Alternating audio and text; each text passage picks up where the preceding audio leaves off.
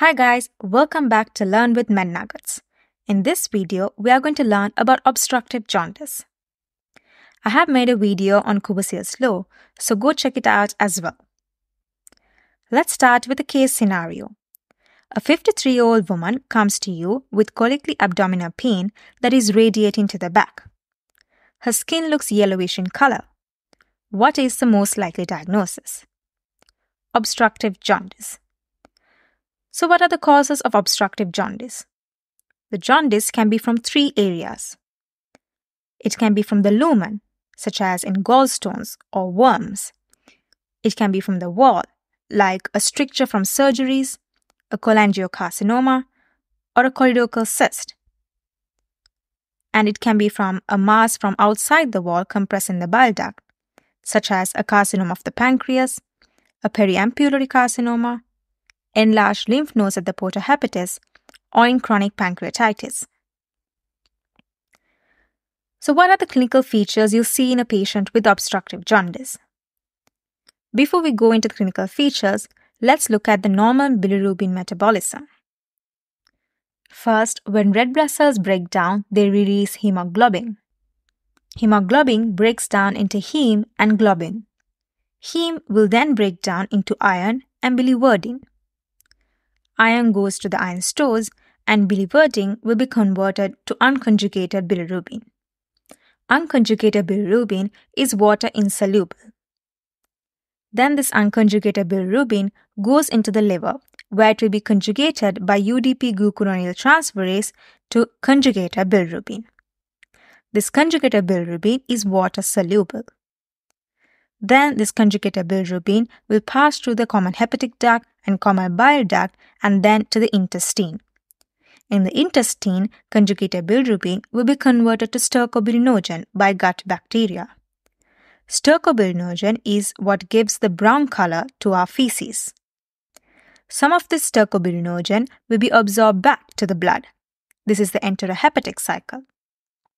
From the blood, some of it will go to the kidneys to form urobilinogen, which is found in urine, which gives a yellow color to urine. And some will go back to the portal vein and to the liver. Now, after having a clear understanding of the bilirubin metabolism, let's look into the clinical features in obstructive jaundice. So when there is an obstruction in the bile duct, the conjugation of bilirubin will occur normally because the liver function is normal. But there will be accumulation of conjugated bilirubin in the bile ducts because of this obstruction. So bilirubin will not pass to the intestine to form stercobilinogen. So the stools will be pale in color. And also this accumulated bilirubin in the bile ducts will be absorbed into the bloodstream and will be taken to the kidney. So the patient will have dark color urine. And they will also have deep jaundice due to the conjugated bilirubin in the skin.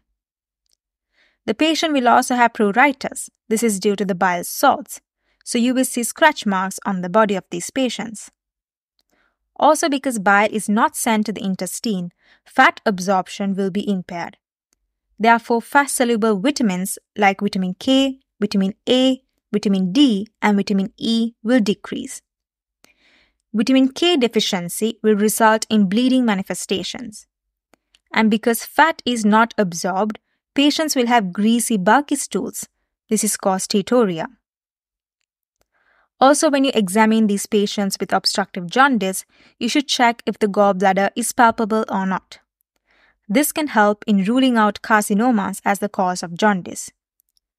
Do check out our videos on Courvoisier's law to learn more about this. Now let's look into the investigations in a patient with obstructive jaundice. In blood, you will see an increase in total bilirubin and conjugated bilirubin.